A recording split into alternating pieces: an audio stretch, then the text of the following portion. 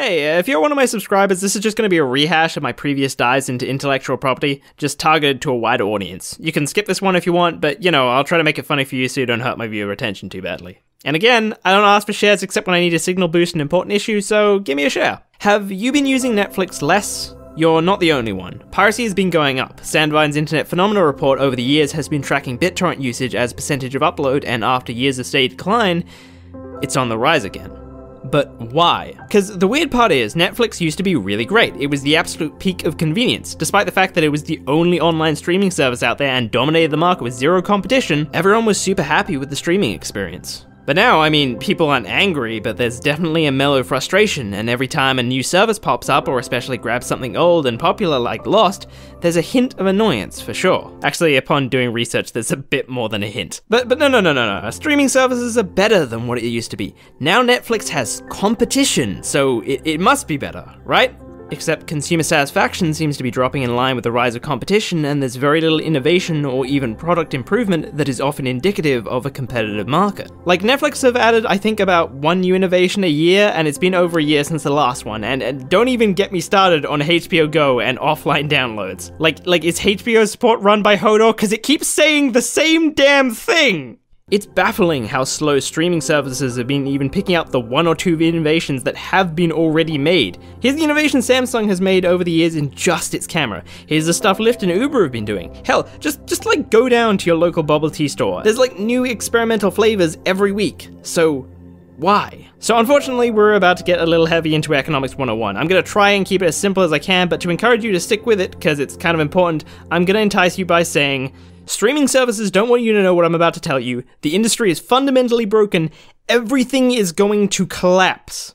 I'm going to start with a brief overview so you roughly know what I'm talking about, and then explain the individual things. So as you might have guessed, this is not a real competitive market. There has been a wrench thrown into it, that wrench being exclusivity.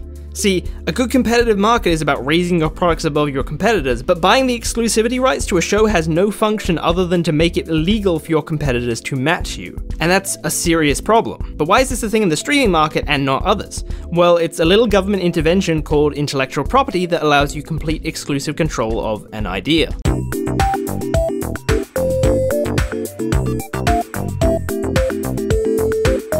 Yes, this exclusivity is possible because these intellectual property rights mean that there are literal monopolies being fought over. Yes, you heard me right, I'll explain in a bit. Each and every show is its own monopoly. And when you add a monopoly to a functioning competitive market, that thing becomes a monopoly itself, or technically an oligopoly, a market with limited competition. This is why streaming is getting worse and annoying more and more people with each new competitor, and why innovations in this market are so sparse compared to others. You can have all the amazing features in the world, but it doesn't matter if you're on a monthly subscription for like 2 shows a year. Wouldn't it be cool if your streaming service kept a record of your watch history and would integrate with YouTube and social media and let you add spoiler warnings for individual episodes? What if every time you paused, your streaming service would face scan the image and tell you the actors and what they've been in? What if every time you paused, it would read the subtitles and give you appropriate wiki articles for the proper nouns with spoiler warnings based on the episode you were on? That would be amazing for something like Game of Thrones. All of these are great innovations, and you'll never see them because competition has purely been taking the form of fighting over exclusivity rights to as many of these monopolies as possible. Alright, that was a lot of jargon, but now you should have an idea where I'm going with this, so let me explain. So, a real competitive market works like this. Say I make a mobile phone. I am the only one making mobile phones. I could provide the best product I can, or I could treat my customers like garbage as long as I don't treat them so badly that it's not worth having the product. So, I jack up the price, sell people's lock screens as advertising space, and demand people buy my phones with other irrelevant failed products I made and that I couldn't sell. And as an added bonus, start talking about the Jewish question on Twitter, you know, why not? Free country, certainly not a free market. In any normal situation, consumers would boycott, but boycotts become a whole lot less effective when you have to give up the product entirely. Sure, you might not like my politics or hot babes in your area on your lock screen, but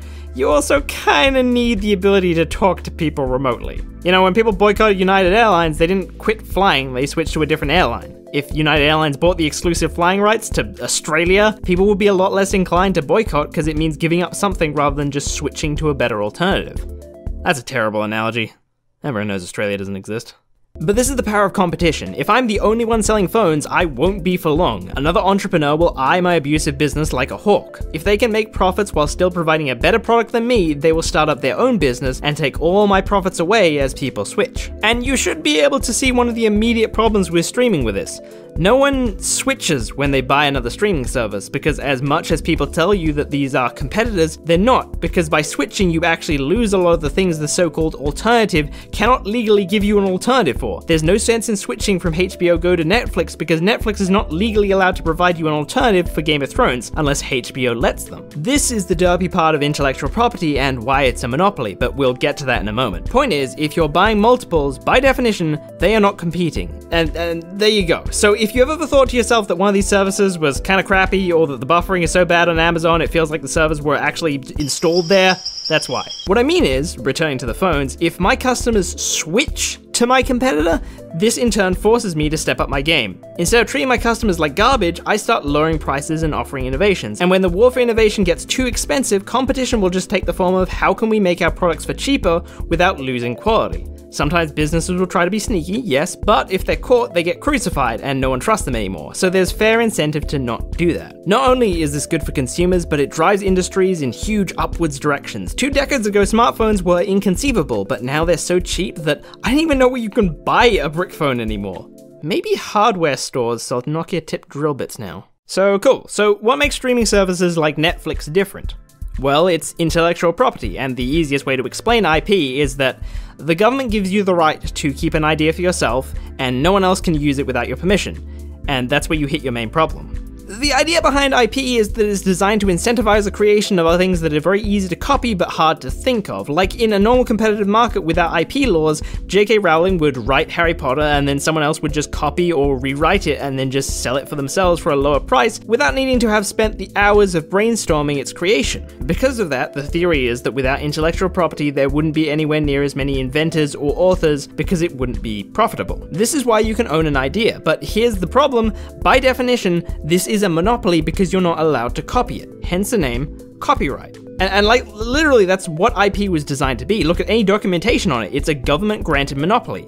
In a competitive market you can copy anything so long as you're using your own things to do so, but intellectual property was designed to protect things where the vast majority of labor was thought. But I think the important takeaway is this: intellectual property gives you a monopoly out of necessity, not because lawmakers wanted IP holders to not strive to make the best product they can. This is why I usually say that if you have intellectual property and you're not doing the best you can for consumers, it is already an abuse of your monopoly because there is no competitive market to keep you from doing what is best for consumers. And this is why I think streaming services are abusing IP laws, because these exclusive rights mean each streaming service gets to be the only streaming option for consumers for any given show. Rather than compete fairly by trying to provide a better product than Netflix, they monopolize individual shows in an attempt to get consumers to buy their service too, not instead of.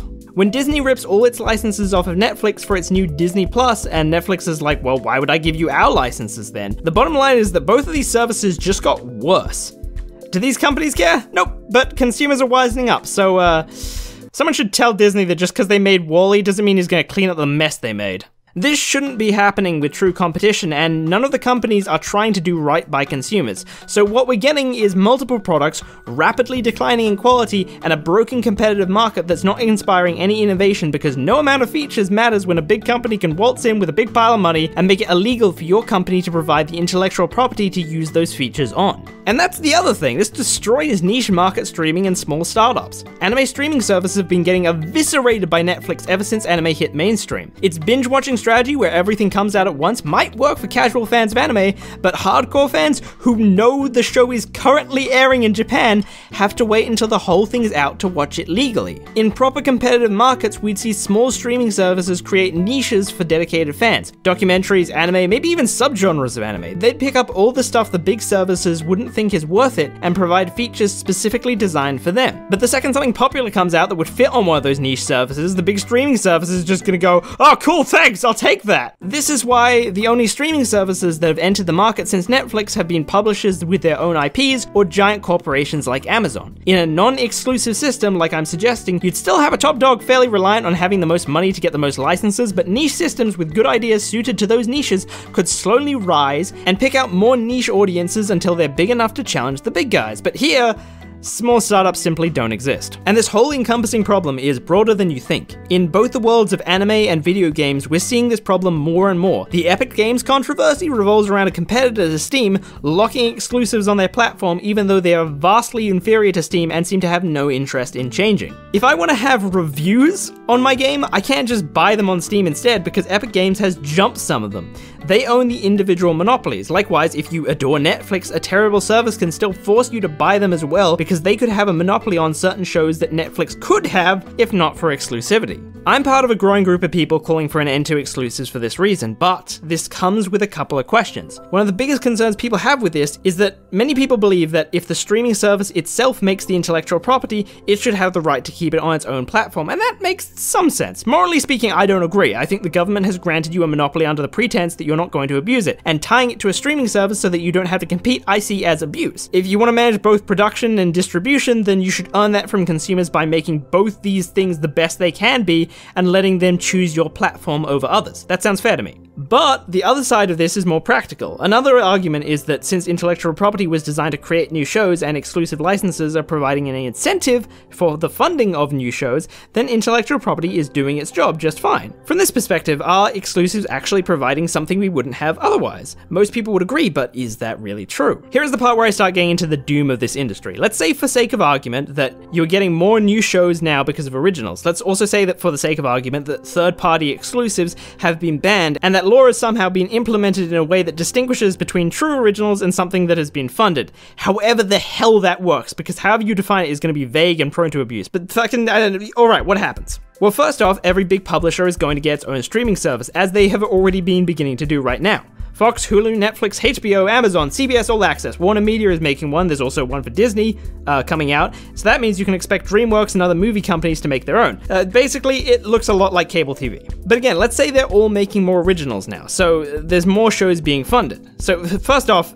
Disney was already making its own originals and basically just fragmented the market for nothing. In fact, every production company that makes a service won't actually be making more shows because of this. Furthermore, what we know so far about originals, or even TV channels, is that everything usually has something popular. The idea of a true original is kind of weird when you have a company with many people in a hierarchy making progressively smaller decisions. Ultimately, every show has a different writer and a different execution. Those writers are appointed by Netflix, but that doesn't necessarily mean the CEO. Ultimately, some stuff lands and some stuff doesn't. Even in companies that have been doing it for years. I've heard rumors of there being good stuff on a lot of platforms, in fact. The Good Fight on CBS, Handmaid's Tale on Hulu, Empire has been pretty popular on Fox. I mean, it used to be for the right reasons, but...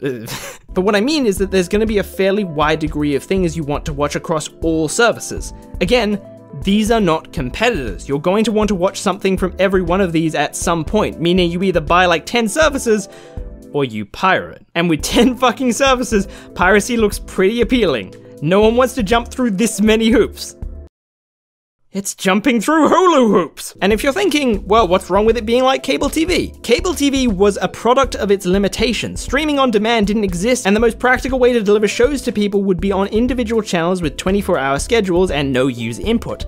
A lot of the time you'd have to buy a whole service just for one show, and that sucked, but the only reason it didn't collapse was because that was the only option. We live in the internet age now, and if piracy provides consumers what's technologically possible and legal means don't, consumers are just going to pirate. Again, piracy was down when Disney movies were on Netflix, and it's up when they're not. Chances are, even with the third-party exclusives banned, first-party will still push people to piracy. I mean, it's already bad enough as is. I go up to people and I'm like, hey, isn't it weird how there's like one thing to watch on Netflix? I bet you can't even like give me a list of the things you'd want to watch. And they're like, I don't know, dude, there's Stranger Things. And I'm like, yeah, that's it. Since none of these are truly competing and just pumping money into originals, we're not going to get the niche streaming services or innovations that'll actually revolutionize how we watch, which is actually possible now because each application has a limitless potential of code rather than cable TV, which just shot a bunch of images through a wire. Anyway, within this model, there is no reason to think that piracy won't become more and more popular. With more people cutting their subscriptions, those originals stop being as profitable because the overall convenience has died. This is how the market collapses, or at least runs itself into the ground long enough to realize that this model needs to change. This is your doom of Netflix. On the flip side, see things my way. You kill exclusives now, and suddenly you're getting high-demand shows on every service, and services are competing for quality. But you've lost the incentive for originals, so there's less shows, right? Well, Not necessarily, because the thing this outlook misses is that not having to dick around with 10 different services means having a streaming service is super convenient, especially for the majority of people who just want to see the popular stuff. Combine that with innovation, and instead of piracy going up, it goes down, and streaming services are pretty much a must-have for every household. This means entertainment is far more profitable than what it was before, and you'll get a plethora of new investors looking to make hit new shows to sell to streaming services. Boom. You still get more shows even without originals. And you only need to look as far as YouTube to see truth in that. Back in the day, there wasn't as much content or innovation on YouTube, and there was just a lot of people with webcams. But the bigger YouTube got, the more you started to see high-budget productions, and lots of them. Very simple equation. The bigger the audience, the higher the number of productions. I mean, technically YouTube has its own originals, but let's be real, no one gives a shit about those. And that's not even accounting for the extra niche services people will pick up just to get to shows no one wants. Like, I would no doubt buy one of the big services, but I'd also get an anime one. Maybe someone else will get one for indie productions. Hell, what if there was a niche streaming service that did fun shows, but they were all incredibly risky and experimental? There would be like a B-movie novelty factor to having a subscription, and if anything hit it off and got put on the bigger service, it would mean both advertising for the creator and the service that funded it. I don't know, maybe. Point is, there's potential. Holding on to exclusives has us spiraling down. We know what's down there: DVD players, piracy, and the same old streaming service you've been using for years. No, wait, I take that back.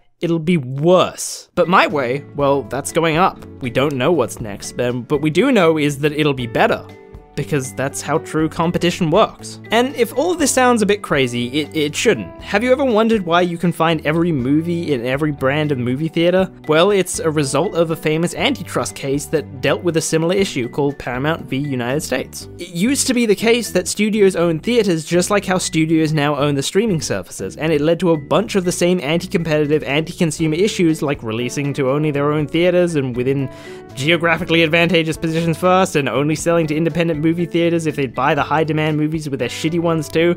A practice called block booking. It was solved when antitrust came in, but I'd be lying if I'd said it didn't hurt the industry at the time. Antitrust required them to split their business's development and distribution entirely, and I'm not a big fan of that, especially here. I'd like it if there was still an option for streaming services to fund shows and sell them to other streaming services for a reasonable price, but then it's like, what is a reasonable price? How do we know they're not gonna just be like, oh, this costs $3 trillion, and it ends up as an exclusive anyway, you know? So maybe the solution is to just bite the bullet and simply break things up. After all, as damaging as the antitrust case was to film back in the day, look at it now. It functions perfectly fine, and there are plenty more movies now than before. So my prediction of a booming industry is probably accurate.